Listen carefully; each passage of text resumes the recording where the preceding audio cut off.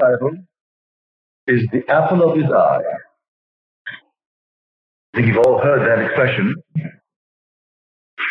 Speaking of a child who is loved by a parent, and you speak of the child as the apple of his father's eye. He worships him. He loves him. He can do no wrong. Well, this is really from the Bible. You can read it in the 32nd chapter of the book of Deuteronomy, or the second of Zechariah. And God found Jacob in a desert, in a howling waste of the wilderness. He encircled him. He cared for him and kept him as the apple of his eye. Apple of the eye means the pupil of the eye. A very precious thing indeed. But the word apple means literally the little man, referring to the reflected image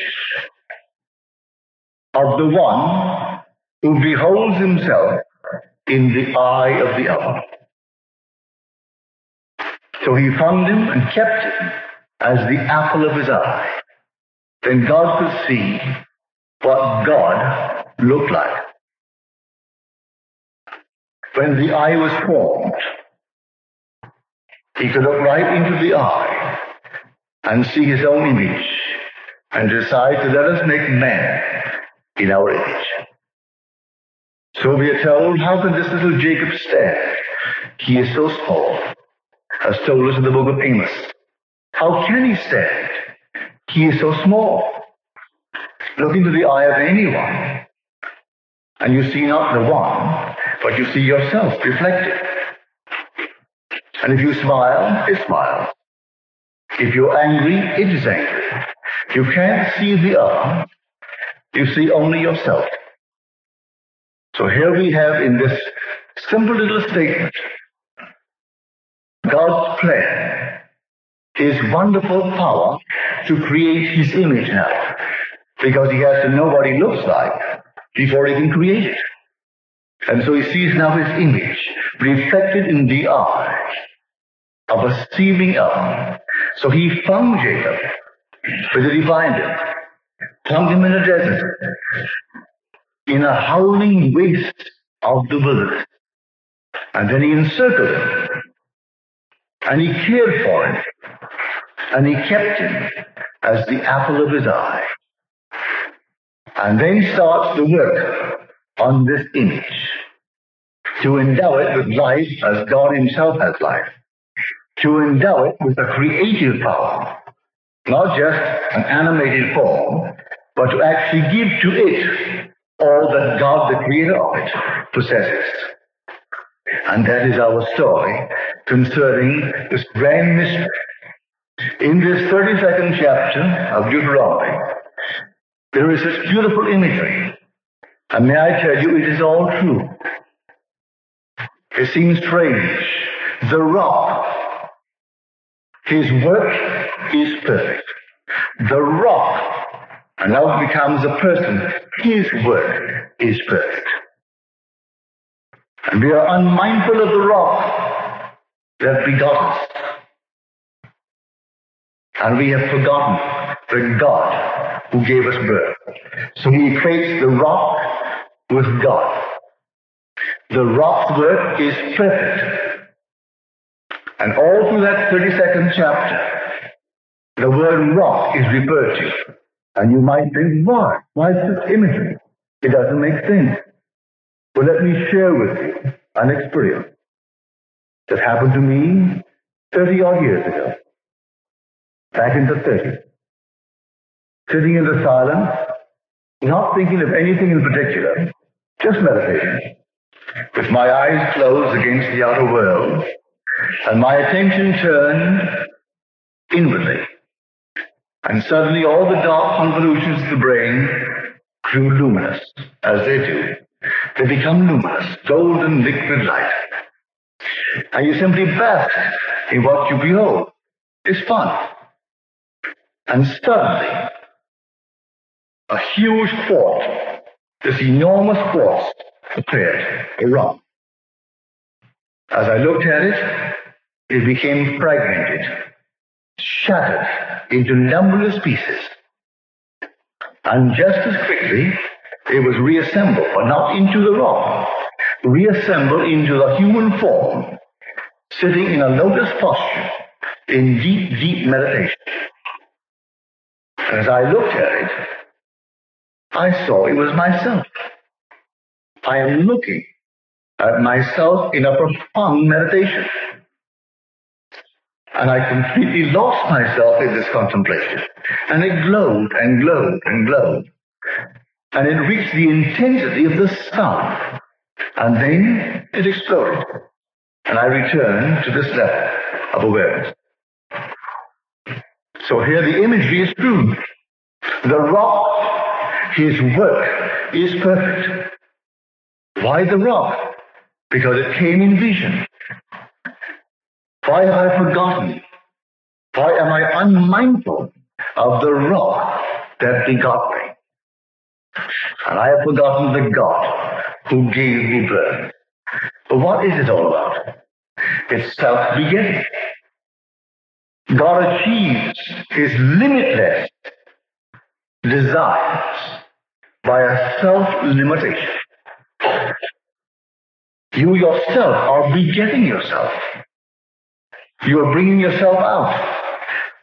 And by the self-limitation, you will bring yourself out. As you make the eye, you must first make the eye, the apple of your eye.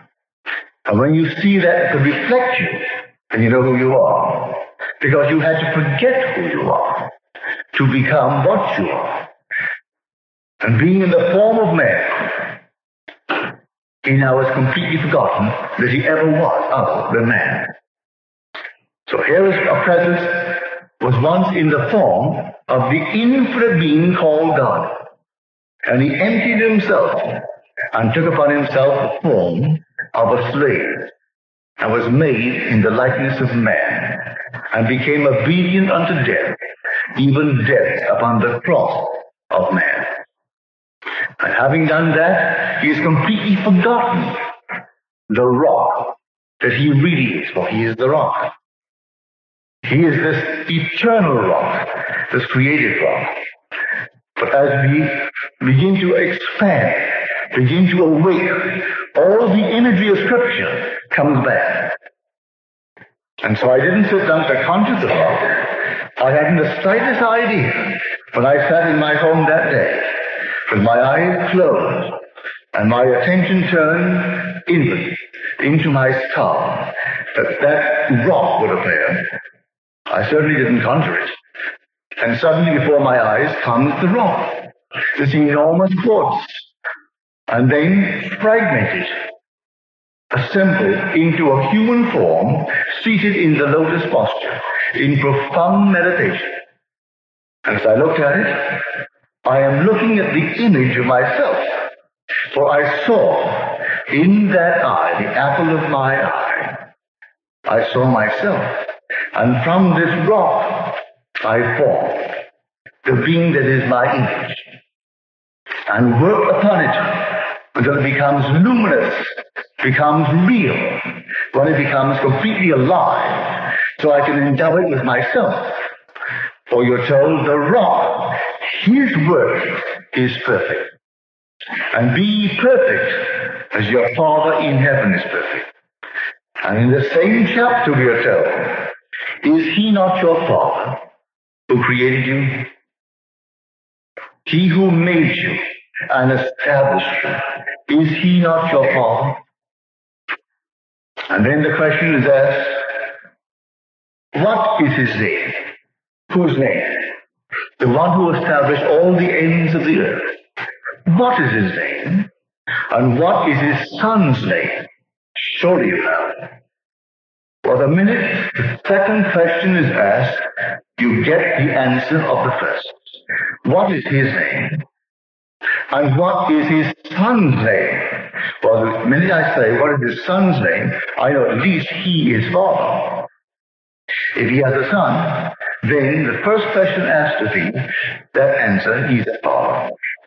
I may not call him Mr. Brown, Mr. John, Mr. something. At least he's Father if you ask me what is his son's name.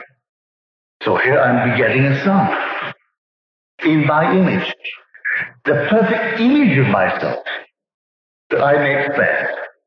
And I use everything in this world to further my will, to create my image. Yes, God's will for man is advanced even through the cold surgery of war. He takes war, takes convulsions, takes everything to advance his will to fulfill his purpose, which is let us make man in our image. But I can't make man in my image until I know my image. I must first know my image, and my image is reflected only in the pupil of the eye. And so here, the apple of his eye, which is the pupil of the eye, that most precious part of the eye. And the word apple means literally the little man. And so you look into the eye and see yourself in miniature, this tiny little thing. So in the book of Amos he asked the question, because he found Jacob, and he asked the question, how can Jacob stand? He is so small. This tiny little thing, the limit of contraction. And then, having reached the limit of contraction, then he begins to expand. And he expands it beyond the wildest dream of man. For God took upon himself the limit of contraction for the purpose of expansion. There is no limit to expansion, no limit to translucency, only a limit to contraction and a limit to opacity, but not to its opposite. So he made himself a limit, and by assuming the limit, he achieves his wonderful limitless purposes, his desires. Now, on this level, we can prove it. That is on the mystical level. I share with you my experience with the rock. The story that I told you last year with Jung, Carl Jung, when he was in a deep state of depression. He had a heart attack, a broken leg, he was in an oxygen tent, and he despaired of his life. And he found himself in some strange, wonderful land, moving towards a little wayside chapel. And the door was ajar. So he walked into the little chapel, walked up to the altar, and to his surprise, it looked like a Christian church, but it had no crucifix and no image of the Blessed Virgin. And so he wondered why. But in the place of these two that you usually find in Christian churches, there were beautiful flowers, which he preferred. Lovely flowers all around the altar. To him that was a far better thing to have than these little things on the wall. And looking down, he noticed a figure seated in the lotus posture. And looking closer, he recognized himself. He himself was seated in the lotus posture. And then he became a little bit disturbed, in fact, a little bit afraid. And said he to himself, aha, so it is you who is meditating me. And I know when you awake, I will no longer be. Well, I wouldn't say he is meditating Jung, or Jung meditating him. It's one. In the end, there will only be the one. He's actually expanding himself by this act of creation. There will not be two, just one. There will be no such thing as you, just me. And I will know I did it for a purpose. And yet I didn't bring this being into this world to rob him of individuality. We are one. A complete fusion, a complete absorption takes place. But on this level, let us show you how we work it in the most practical manner. I don't have to look into the pupil of your eye to get what I'm looking for. When I know what I want, I construct a scene using you without your knowledge, without your consent. I bring others into a scene. I may listen, eavesdrop upon a conversation taking place which I am controlling. And I hear you discuss my good fortune, or the good fortune of the one who I want to help. And so when I see the whole thing in my mind's eye clearly, I know the potency of this picture is in its implication. What is it implying? Not the words, not your face, not the handshake, not this, but it is implying something. And its creative power is in its implication.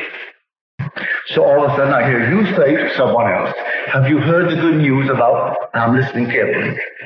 And then they say, yes, I've heard it. And then I listen to the conversation. I am seeing it all in my mind's eye. Then we understand why in Scripture, the 40th chapter of Psalms, he has bored an ear for me. We think we have ears, but we don't hear. For we only hear the outer sound. And he has bored an ear for me. And he thanks him for boring the ear that allows him to hear these inaudible sounds, these things that only you alone can hear. So you construct a scene implying the fulfillment of your dream, which, as you construct it, may use the medium of sound. And so you listen to the voice of those present. And you hear it because you are imagining that they're saying exactly what you want to hear. And when you hear it, the potency of that picture is what it is implying. And await in the not distant future what it implies, you will realize. Just as God, looking into my eye, which he first had to make that could reflect him, and the God who was doing it was my very own being. There's only God. And so he made this form and made it sensitive to reflect what he looks like. And when he knows exactly what he looks like, then he can make me in his image. So the rock, his work is perfect. And that was the rock. His work is perfect. Prior to that moment, I had forgotten the rock that begot me. I was unmindful of it, unmindful of the God who gave me birth. And then it happened. And I saw the reason behind this strange, peculiar symbolism, this imagery of Scripture. So we are warned, do not change it. If I should take the word rock out of the Bible in that chapter, because it offends. In this little simple verse, for instance, they came to the man and they said, where are you staying? And he said, come and see. And they came with him and they remained with him because it was the 10th hour. The most modern translation of Scripture, called the English Bible, the New English Bible. This is the most modern translation. This is what they say of that passage. They came and they stayed with him because it was 4 p.m. All the difference in the world. Yes, if you start at 6 in the morning and you have a measured state, and the day begins at 6 in the Hebraic world, it does. Well, you add 10 hours to 6, it would be 4 p.m. But you aren't going to get the meaning behind 4 p.m. as against the word him. And they came to him and they said, where are you staying? Come and see. So they followed him. And following him, they remained with him because it was the 10th hour. Well, 10 is the numerical value of the hand.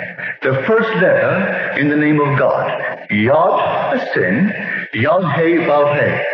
And 10 means a creative power. The power to create became in the soul the secret of creation. So they remain with him. This is a power that creates. But if you're going to translate it and give it sense, what does 4 p.m. mean? Has nothing to do with the great mystery. So they came to his place and they found where he was staying. Oh, where am I staying? Where are you staying? That state to which we most constantly return constitutes our dwelling place. You can lift me out of my world right now with a joke, and then 1 second later, I go back into my depression. Pull me out again, go back into my depression. So the state to which I most constantly return, that constitutes where I'm staying. And where is it staying? In the 10th hour. Always creating. Not 4 p.m. Has nothing to do with any 4 p.m. So the minute we tamper with God's great word by changing it to give it sense, I might just as well take the word rock out of the 32nd chapter of Deuteronomy to give it sense. Because how can a rock become a person? The rock, his work is perfect. He equates the rock with God. Wait, the day will come and suddenly you too will be in the silence. And then something will happen as you turn your attention inward. And then the rock will appear before you. It will fragment. And when it reassembles into the human form, you're going to see yourself. And you're going to see exactly what you saw when you looked in to the eye of Jacob. That state of consciousness called the little one. For when you see into the pupil of the eye, you always see yourself. You never see another. And you see yourself in miniature. Now you know exactly what you look like. So you take the rock and you break it. And then you reshape it and make it conform to what you saw. And it's yourself. You can't see another. God cannot see another. There is no other. That great Shema, the confession of faith of the Hebrew world. Hear, O Israel, the Lord, our God, is one Lord. Here is a compound unity. Put it in our language. Hear, O Israel, the I am, our I am, is one I am. So in the end, one I am. And this one I am, contracting itself, sees multitude. Expanding itself, it sees one. The day will come, you will see it. You will see this one man containing all. And as you contract your limitless senses, it's fragmented into numberless nations and races and people. But then, as you expand the senses, it becomes one. So hear, O Israel, the Lord, our God, is one Lord. So tonight, you take it on this level. Because the other you can't invoke. It just happens. It happens as the automatic growth and expansion of consciousness. I certainly did not sit down in the hope of ever seeing a rock. It never occurred to me when I sat that day in my apartment that in the silence I would see anything. I didn't seek anything. I simply sought the light, which is an automatic reaction when you withdraw from the outer world. It's golden liquid light and it pulses all through your head. And it goes off like smoke rings. And you can control it. You can let it go off like a funnel or stop it. But ring after ring after ring, if you don't stop it, it forms one solid funnel. But you can stop it and you can disperse it. And it's just a joy doing it. That's all I intended to do. When suddenly, the corpse appeared. And then, shattered. I saw no hand, no creative hand to mold it, but it was molded into a living form.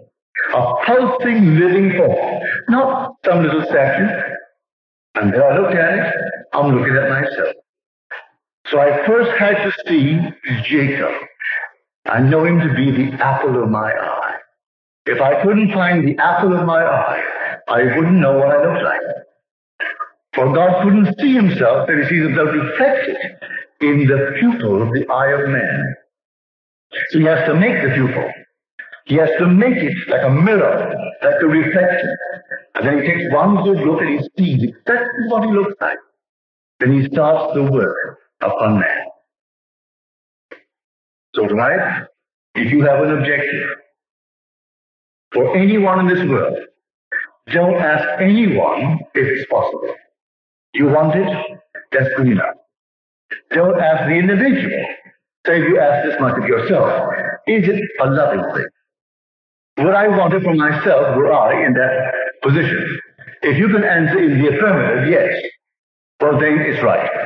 Whenever you exercise your imagination lovingly on behalf of another, you're literally mediating God to that other. So don't ask anyone if it is right. It's always right if it is done in love. So you bring before your mind's eye a scene, a simple scene.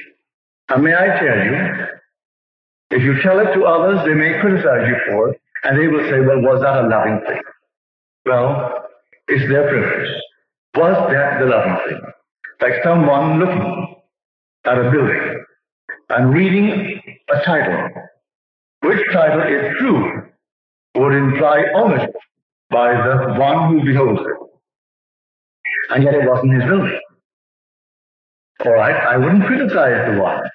He looked and he saw his own name on the marquee. And in a not distant future, that building was for sale. And he had no money, and a total stranger became the means through which he owned it that day. Paid off the man in full and owned it 100%. Got it for, in those days, $50,000 was an awful lot of money. He had 50,000 pennies.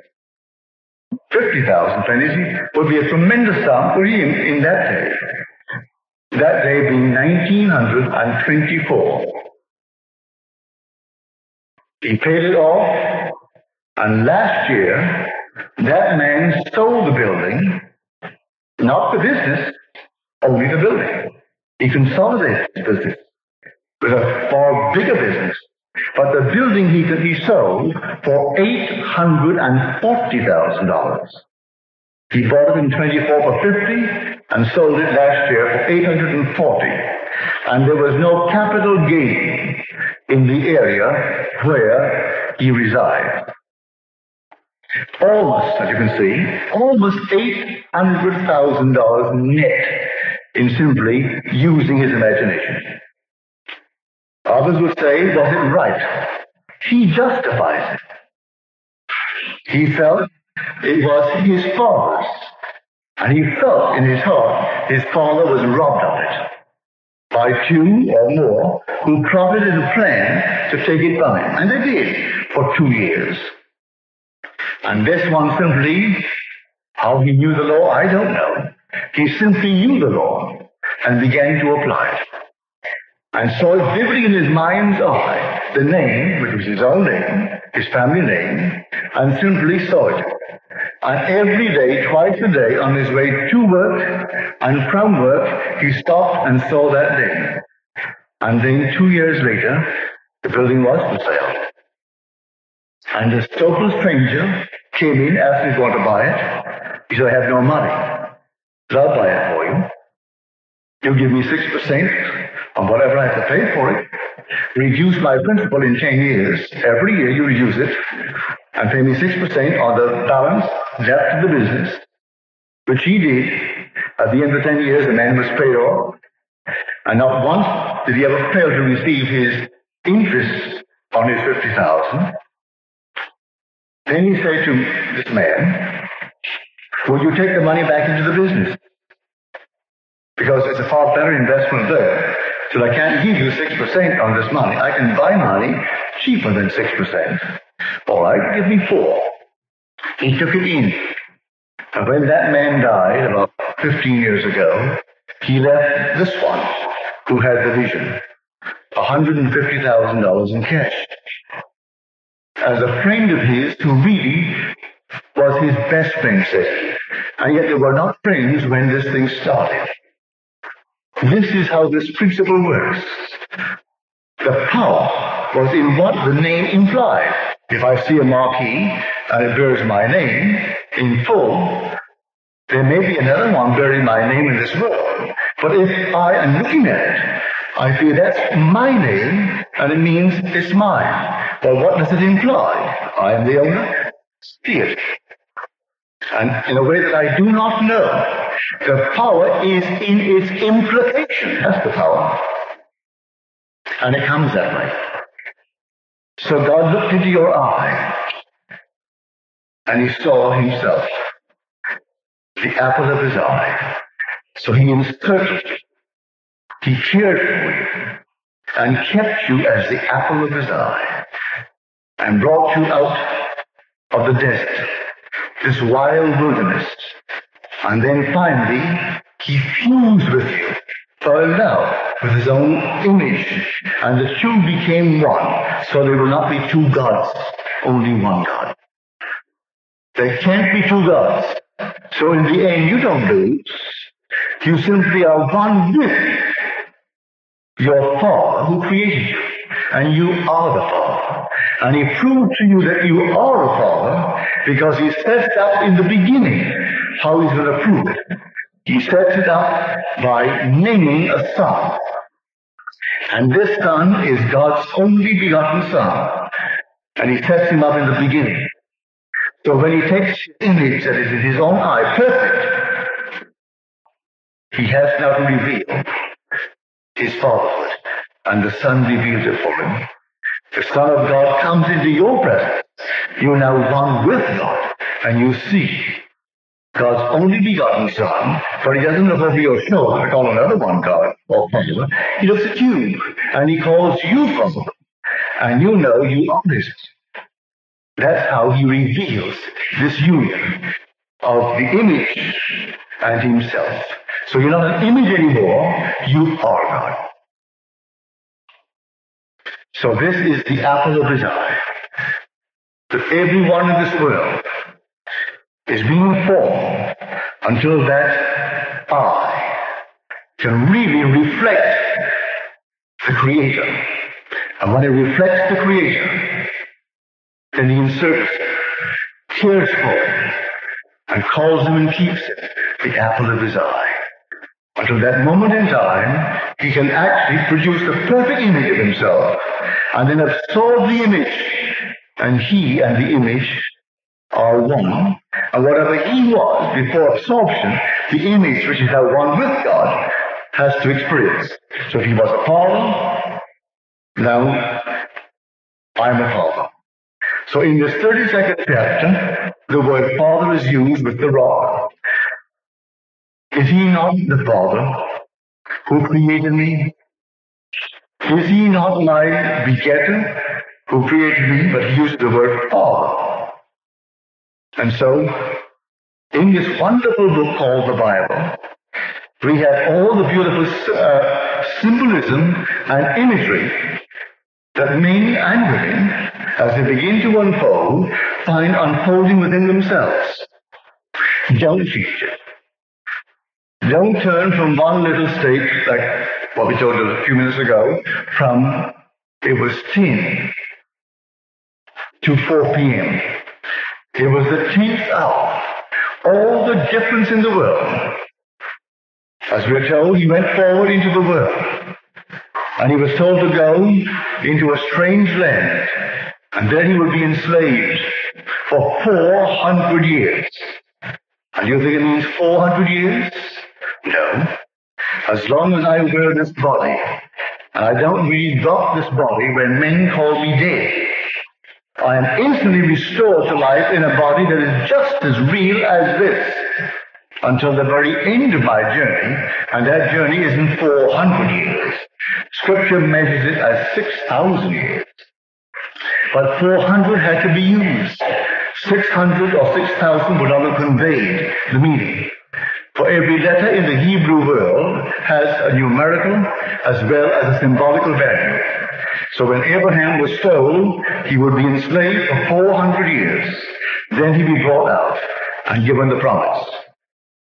400 is the 22nd letter of the Hebrew alphabet. Its symbol is that of a cross, and this is the cross.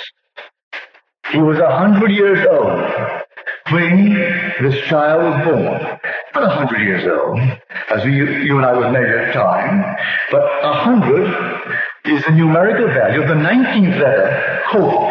And Kof has the symbolical value of the back of the skull. And that's where the drama takes place.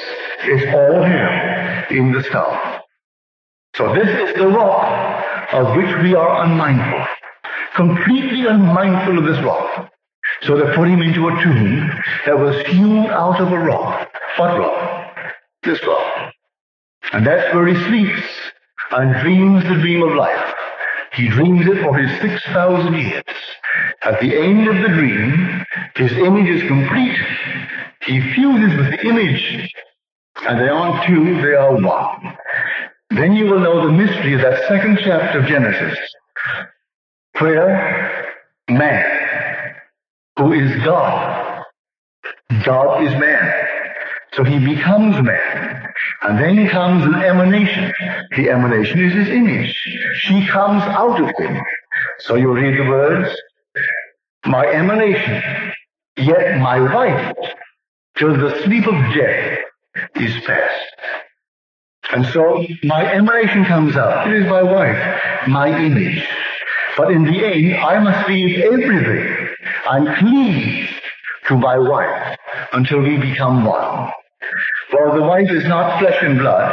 The wife is the image that I saw in the apple of my eye. Here is the apple of my eye. And I saw my emanation, my reflection, and fell in love with it. And it took me 6,000 years, torture, mingled with some lovely things, but much of it torture, to actually leave it into something alive, that I could be one with it. And then in the end, we become one being, not two. So tonight, on this level, you try it. Try it with a friend. And see if not, in the not distant future, it works and proves itself in performance. It will. And don't be disturbed when others are disturbed. Don't be disturbed. It doesn't really matter. He's working on us to mold this eye so he can see his perfect reflection before he can start the work.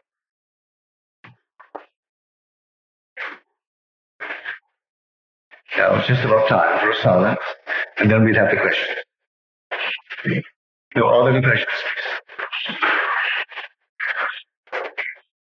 Yes, sir.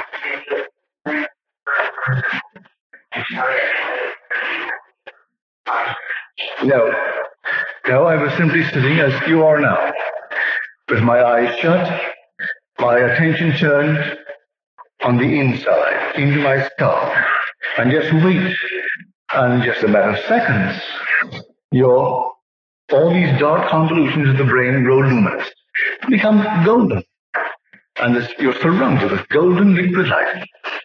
I did not anticipate anything. I didn't think of anything. I simply enjoyed doing it. And then came this thought before my vision. But I do not do anything physically to induce it. No physical lotus posture. I saw the image in the lotus posture, but I was not. First of all, it would be to me a most uncomfortable position. I wasn't trained to sit that way. And so I sit as the Westerner sits, on a chair. Quite often I recline on a couch. But whatever to me is the most comfortable, so I'm not called by the pressure of the body. That to me is the way to do it.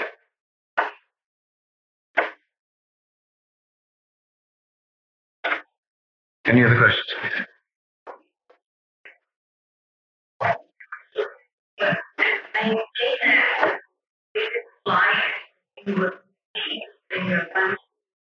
God, permanently on the complex and good mind. The memory is with you forever, but you don't walk in the light. In the sense that you are aware of it. You come down to the world of Caesar. Let us remain on the Mount of Transfiguration.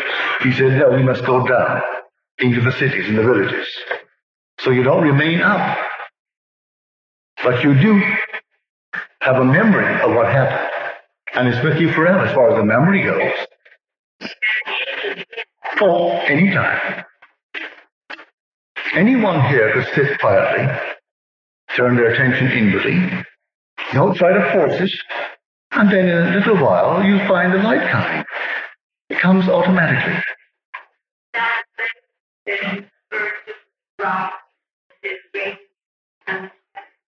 The rock was something like this, huge, solid quartz. And I didn't know that would happen. I just simply looked at it. And it broke, fragmented, and then quickly reassembled. Pardon me. What hands did it? I don't know. I only know it took the human form, seated in a lotus posture, and that I saw it myself.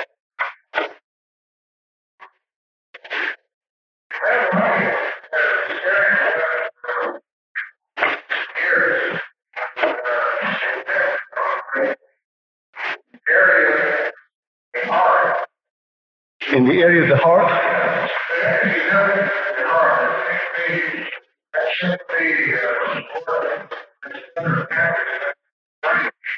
well, as far as I'm concerned, I've never had that. All of mine has been right in the tomb. The whole drama seems to me to unfold in the tomb, which is the skull, the sepulchre. This is Golgotha. And the drama begins and ends in Golgotha. In the beginning, God, in a tomb in Egypt. And this is Egypt. He found Jacob in the desert, which is Egypt. And there he encircled him, he cared for him, and kept him as the apple of his eye. So you find him here. I've never had anything here with my solar plexus or heart or any part of my trunk. Always in the head.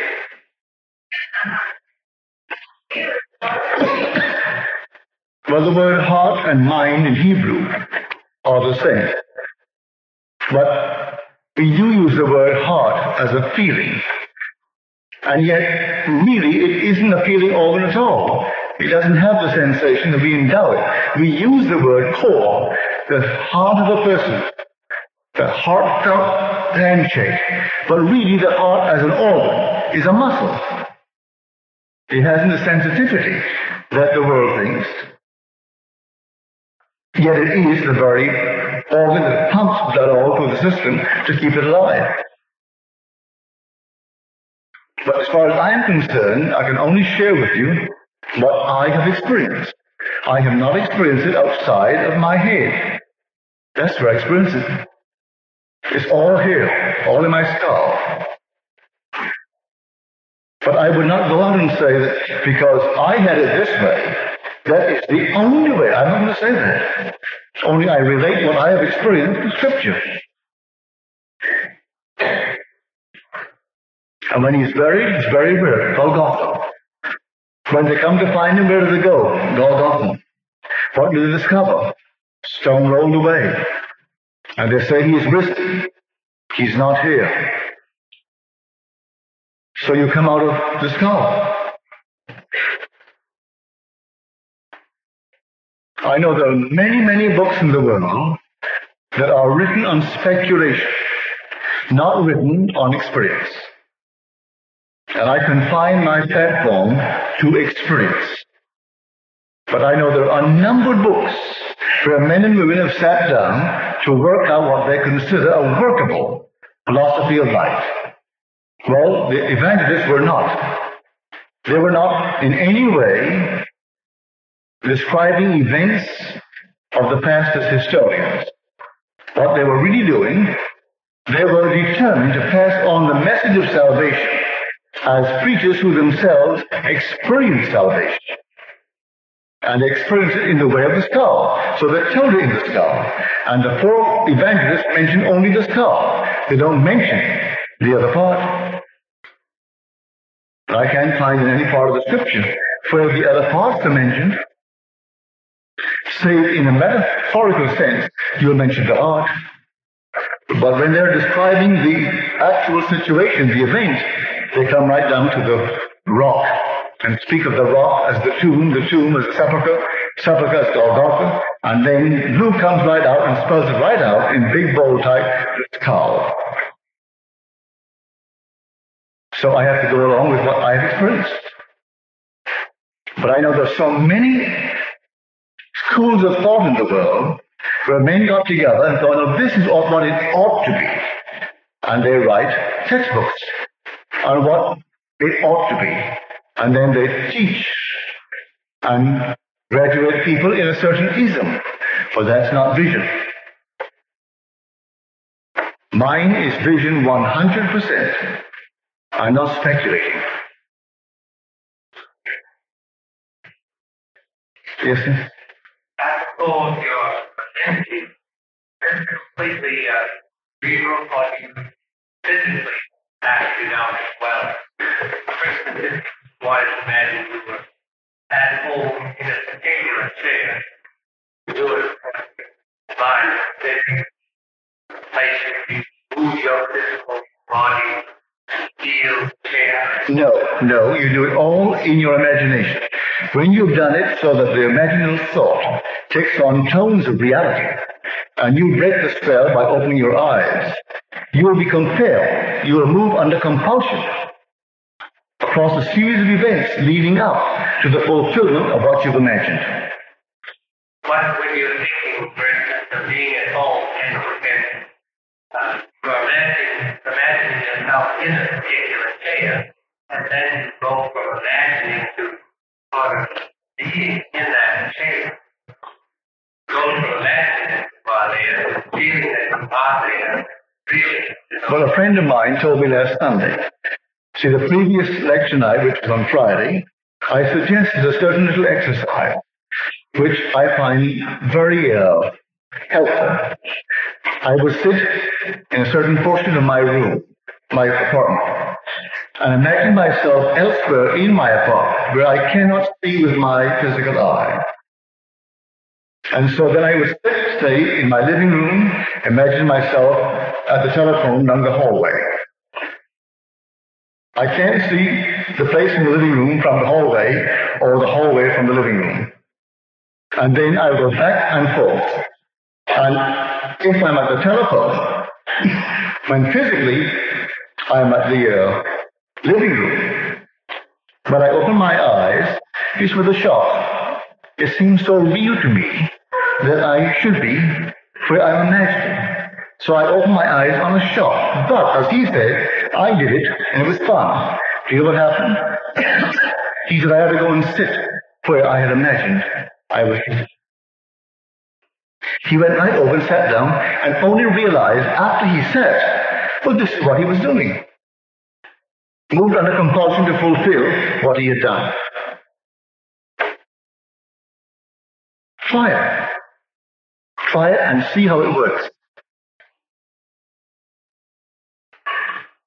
Several years ago, I recall to her daughter. Yes. And I did that by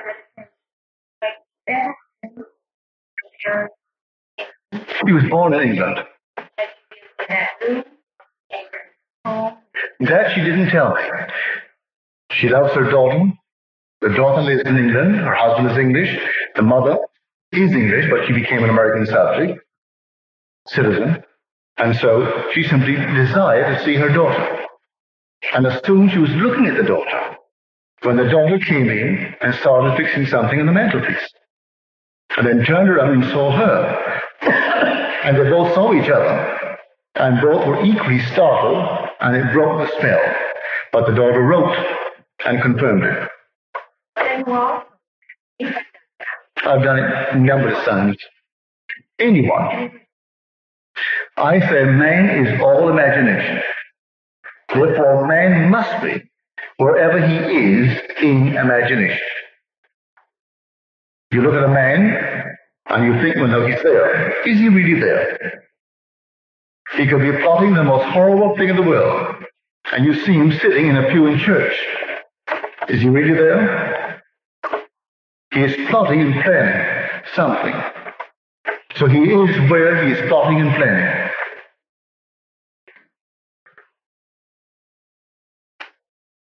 Well, time is up. Until tomorrow. Thank you.